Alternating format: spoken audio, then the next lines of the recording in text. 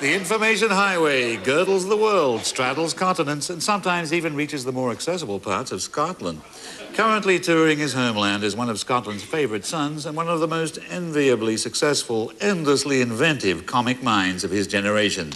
He's standing by our tartan-draped Scottish satellite downlink now as I turn smoothly towards our interactive monitor and say, "Can you hear me, Billy Connolly?" Yes, Clive, I can, loud and clear. Billy, you've been playing some pretty out-of-the-way places on this tour. Have you been meeting any out-of-the-way characters? Oh, yeah. Well, out-of-the-way places tend to produce sort of out-of-the-way characters. When we were up north there, I never met the man, I must say, but I was going fishing, and the guy said, "If you want to know anything about the fishing round here, just ask Big Dick McKnocker." And I thought it was a joke. I was lying on the floor, but there's a guy up here who rejoices in the title of Big Dick McKnocker. So I was thinking of changing my name to Big Willie Condomly. Give me a more sort of sexy position and things. Billy, what's the weirdest place you've ever played in your career? In my career, I must say the strangest place I've ever played for me was Das Island in the Gulf of Arabia. It's just off Abu Dhabi. And they process all the natural gas for Japan. And it's run by a Scottish guy called Andy Williams. There's hundreds of men there, no women at all. Hundreds of guys. And they have entertainers over there now and again. And it's brilliant. I must tell you, there's an old gay guy there. He was an engineer. And he used to grow plants and all that round the place. It's very civilised, the whole affair. And he was the gardener. And when it was coming time to retire, and he said, "Could I stay on and do the flowers and stuff?" And they said, "Of course." And they let him stay on there, and they gave him 12 Arab guys to help him plant the flowers. And they're known as the Queen's Park Rangers. You've got to get there. Billy, I hear you've acquired a tattoo since we last spoke. It's great, because I'm 51, and I thought, let's do something, you know? I thought, let's be brave again, the way I was when I grew my hair and had my ears pierced and all that. I thought, let's get the old tattoo, because you're a long time dead. Or as they say in Scotland, you're looking at the lid for a long, long time.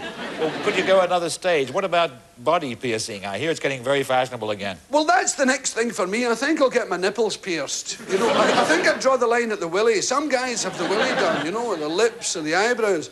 But I think maybe the nipples would be rather daring and risky. I used to have pierced ears, but one day I was outside Harrods, and a traffic warden came along, and he'd earrings, and I thought, oh, that's the end, it's all over. And I took them out. But I doubt if we're going to meet many traffic wardens with pierced tits, you know, so I think I'll go for the old. And maybe get little bells on them or something. Billy, you're living in America now, and there have been a lot of high-profile trials recently. Did you follow the Bobbitt case? They seem to have trouble with regular sex Americans, but when it comes to, like, cutting people's willies off, there doesn't seem to be a problem. You know, old Lorena Bobbitt, she's a national hero now. I think the sales of chainmail pyjamas with combination locks have soared. I'll tell you, she did a dreadful thing, that Lorena Bobbitt, because her husband's name is John Wayne Bobbitt. So in doing that, she cut America's willy off. You know, there's a sort of national panic, men clutching themselves. It's a very dangerous place to be. And what did you make of the Jeffrey Dahmer case?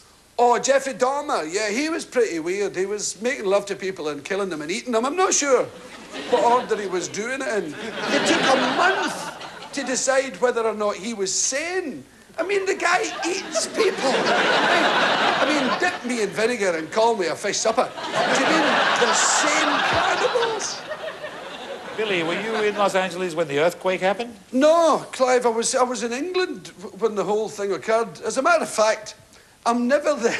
I'm never there when anything happens, and my wife's getting really suspicious. I was in Britain when the big riots happened, and when the huge fires and mudslides were there, I was in Australia, and she thinks I'm kind of clairvoyant.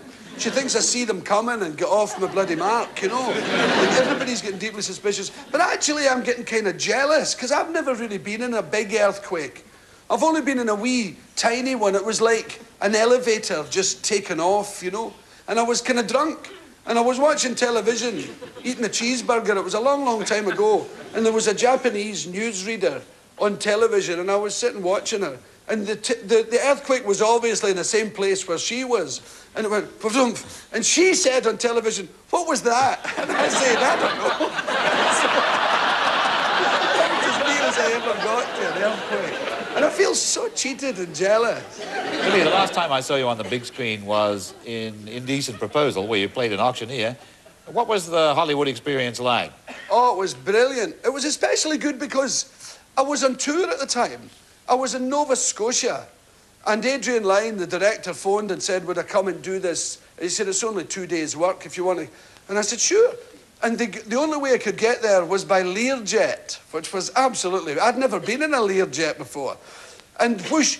And you know, I discovered, to my extreme disappointment, that there's no lavvy, there's no toilet on a Learjet. We had to pull in... This is Nova Scotia to Hollywood. We had to pull in at Milwaukee for a pee or Minneapolis or something. And since then, I've enjoyed it, just thinking of all these great magnates and billionaires with their legs crossed in the skies. Billy, I've been talking to you by satellite all over the planet Earth for what seems like years, and neither of us is getting any younger. Are you wearing spectacles yet? I do. I got them when I was 50.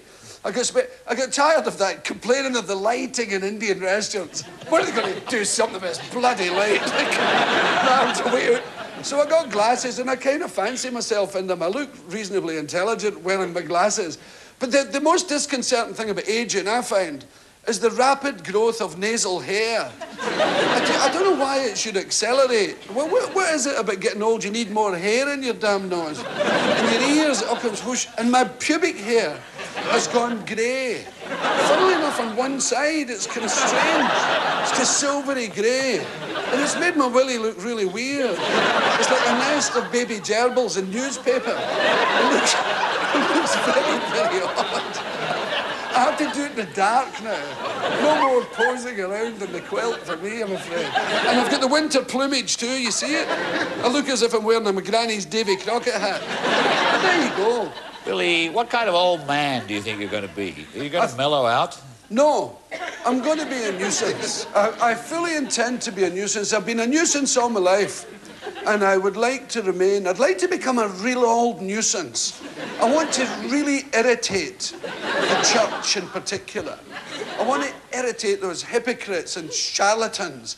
I want to, when they come away with that jargon, I want to go into cathedrals. And when they say, I am one in him and he in me and we are one, I'm going to say, rubbish! I'll be the old guy in the stalls shouting, rubbish, because I hate what they've done to Scotland. Those wee grey Presbyterian men. We're a nation of men who wear kilts and no bloody underwear. And they're saying, you shall not. Give me a break. Billy, I've got a date in the tattoo parlor, so thank you for those insights into life, age, and death. Missing you already, Clive.